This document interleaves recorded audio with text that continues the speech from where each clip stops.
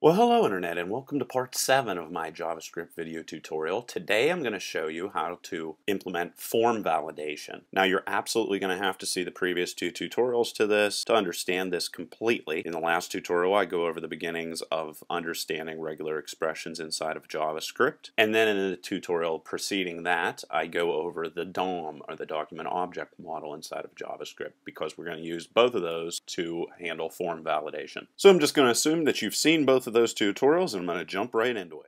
And if you want to see what this code's actually going to look like after I get it done in this tutorial, let's come up here to the name section, and let's say that they didn't enter a name. It's going to pop up an error message, as you can see right there. And you can see it popped up an error message in the street area, and it's going to use regular expressions to validate that all of this information is entered properly. And you can see here with state code, I'm going to put KL, which is not a real state. Error message pops up, and if we put in a valid state code, it's going to disappear, and it's also going to check and allow for you to enter really convoluted, crazy telephone numbers and validate that they are entered correctly, even as they morph into multiple different things, and also validate email. So pretty neat. First thing I'm going to do is I'm going to create all of the different elements inside of divs that are going to make up my form validation text input boxes. So I just start off with div, and then I'm just going to say enter your name, and of course I should put all of this inside of a form, but to explain form validation I don't really have to do that here because everything else is basically the same. Okay, so I'm creating an identification of name for this input box, and I'm giving it a name of name.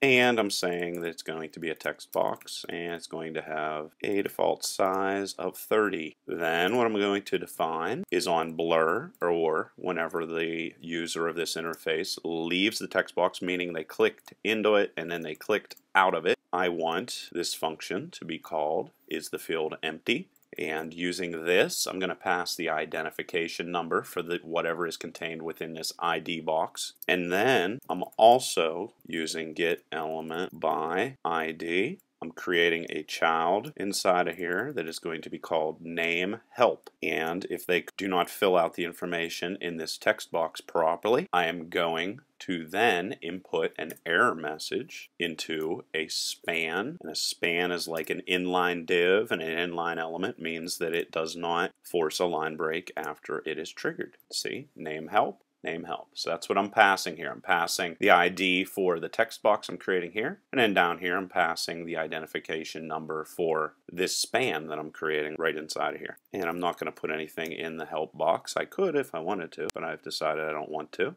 And then of course I need to close the div that I created. And now basically I can just copy this. I'm going to show you the regular expressions behind a bunch of different things, like for example street address, and then I'm just going to change this to street and then change that to street. I'm going to leave that the same, and I'm going to leave the size 30. Remember, it's not the maximum size, it's just the size of the text box on the screen. And here I'm going to call a different function called isAddressOK, and here I can leave these the same except for changing the identification ID for these different things. I'm also going to accept a city, and I'm going to give it the identification city and the name city. Everything else is going to be the same, except I'm going to put city help. I'm actually going to call the same thing as I called for the name. And no, I would never use this for pure form validation. I would always do my form validation using PHP. And the reason why, as I documented in my PHP tutorial, it is extremely easy to get in between the browser and the server and change any of these values using what's called an intercepting proxy, which I talk about in length in that tutorial, the PHP tutorial. So if you want to see more about how dangerous some of this stuff can get, if you don't do validation with PHP, check out that tutorial. And I'm also going to accept a state. And for state, I'm only going to leave space for 2 characters. I'm also going to show you the regular expression that goes into getting a phone number, or checking that a phone number is properly entered. Kind of complicated, but you'll understand it by the end, especially if you saw the last tutorial. And I'm just doing the same thing over and over again. I'm calling a different function, but I'm passing the identification number for the text box, as well as where I potentially am going to print out an error message if they don't input the information properly. I'm also going to ask them for an email.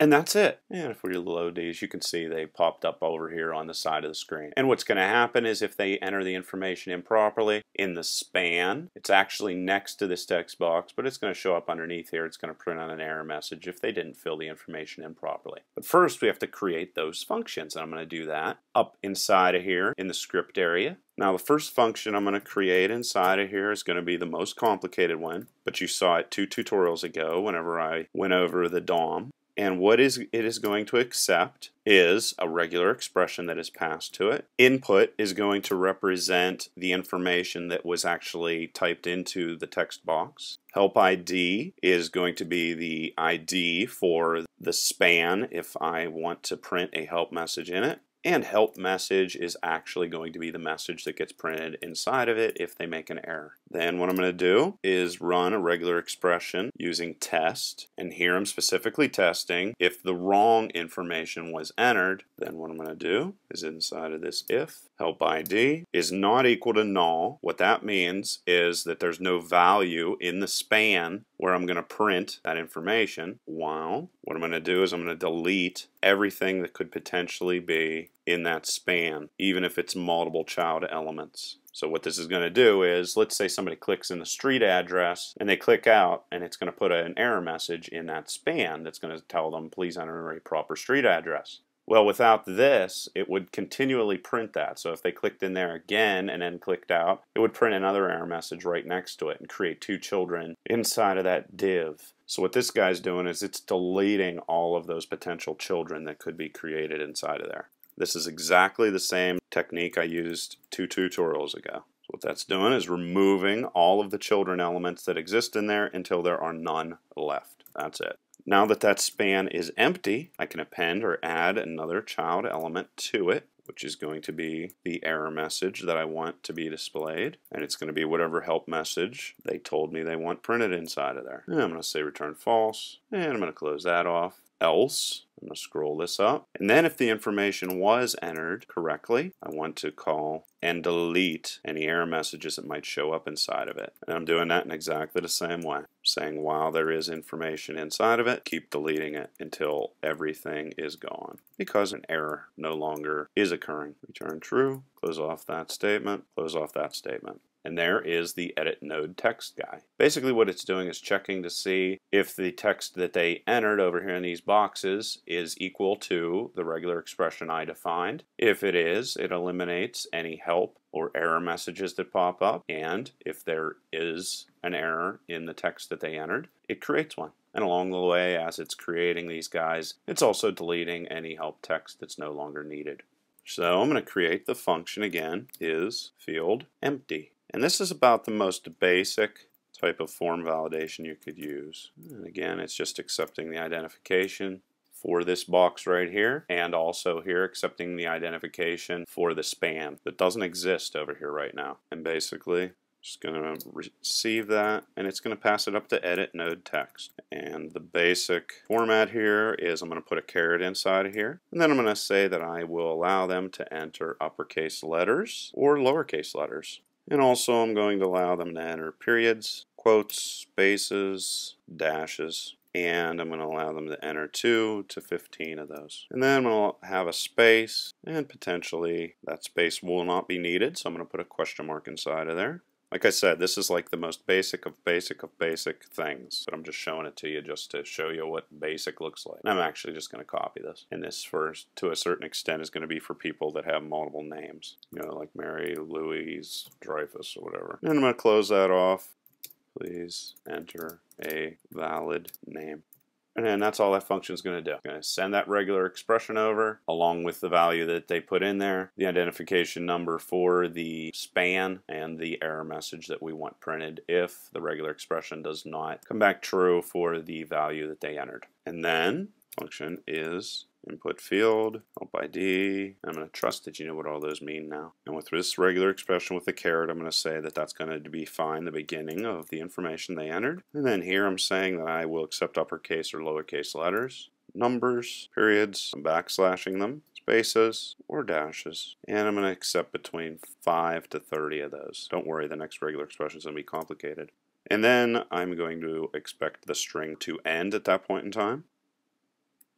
And then I'm going to close that off. Is state. This is going to be a little bit more complicated. Again, value entered and the error or help message you want displayed. And here I'm going to say that I expect the string to begin, and if it has an A as the first letter after the beginning, I want it to then be followed by a L, K, S, Z, R, A, E, or P. Those are all the valid potential state codes. So that's what that means if you'd ever need to do that. Then I'm going to say that I also, if they enter a C as the first value, I want that C to be followed by an A, an O, or a T. And if they enter a D as the first column, I want that followed by an E or a C. And I'm going to continue, but I'm not going to type all those out. I can bore you to death. Okay, and there's the last couple with W. And I'm going to put the delimiter inside of there, the value that they entered, the help message. The help ID is the ID for the span. I was about ready to type in uppercase, but what I'm going to do instead is come back here and put an I there. And that's going to allow them to put uppercase or lowercase. And that's that. Now I'm going to go through an even more complicated regular expression. I'm going to show you how to pick an extremely complicated telephone number or match for complicated telephone numbers that are entered. Okay. So here's a complicated regular expression. I'm going to say what they're going to enter, beginning with the beginning of what they send, and I'm putting this little brace inside of here, this parentheses, so that I can later on designate that it's not important that they enter it. Just stick with me, you'll understand. Okay, what I'm saying here is that they can enter a number between 0 to 9, which could then be followed either by a space or a dash, but they don't have to. See, this is negating, this question mark is negating this. It's also saying there can be one of these or they can be none of these. Alright, so that's what's going on there. Then what I'm going to do, and this, remember I said you'll understand in a minute, this and this are saying here that we're going to negate the fact that they even enter a telephone number. And what this is right here. If they would enter something like 1-412, we're saying that's valid. But I'm also later on going to say it's valid for them to type that in. But I'm also, this regular expression is going to allow them to just type that in. Okay, so just stick with me here. Then I'm going to say that I want a parentheses to potentially be entered. So that's why I'm backslashing that out. But they don't have to enter that. And then I expect 0 to 9 in numbers, 3 in length. And that's all I'm accepting. And then a closing parentheses, but again, we don't need that, so I'm going to put the question mark in there. Or I'm going to say that I expect a number 0 to 9, 3 in length, parentheses, and then it's followed by a space or a dash, but they don't have to enter them again, and then followed by a number 0 through 9, 3 in length, followed by a space or a dash, but again, they don't have to enter that. And then a number 0 through 9. And then just to jump to the end of it here, this 0 to 9 is going to be 4 digits in length. Or I'm going to allow them to enter up to 7 letters or digits. So that's basically going to allow them to enter just a basic number. So if they just typed in their number, 4, 3, 5, 6, 7, 8, 9, I'm going to say that that's legitimate and I'm going to allow them to enter that. So that's what that means. And then I'm going to put in the same information we did before. And we're actually almost done. Here I'm going to validate the email. Say the string is going to begin with A through Z, uppercase or lower, a dot, an underscore, or a dash, followed by @ symbol, followed by A through Z, upper or lower, 0 through 9, dot, dash, followed by backslash, the dot, because it stands for any character that is not a new line in the regular expression definitions, to 4 in length. If you understand that, you understand a lot about regular expressions. And there we go, we created the whole entire thing inside of here. And if I file save that, you can see here, if I click inside of one of these boxes and then click out, see, please enter a valid name shows up. If I click in the street area, enter a street pops up, city, and you can see all the error messages popping up on the screen as I do not properly fill out the information. And if I reload that, you can also see here. And if I enter, let's say, a single name, it's expecting me to add at least 2 names, so I shall. And now the error message doesn't show up. 1, 2, 3 main. And it doesn't show up. However, if I would come in here and just put 1, 2, 3, you can see that that error message pops up. Now let's come down to the state code area, and let's say HK, which there is no such state code. You can see that error message pops up. However, I can put in something really crazy for the telephone number, and you can see an error message did not pop up. And even though I just chopped that out. It didn't pop up again, and so forth and so on. So there is a really complicated form validation tool. All the code's available on my website. Of course, it's all free. There's a link in the underbar. If you have any questions or comments, leave them in the comments section below. Till next time.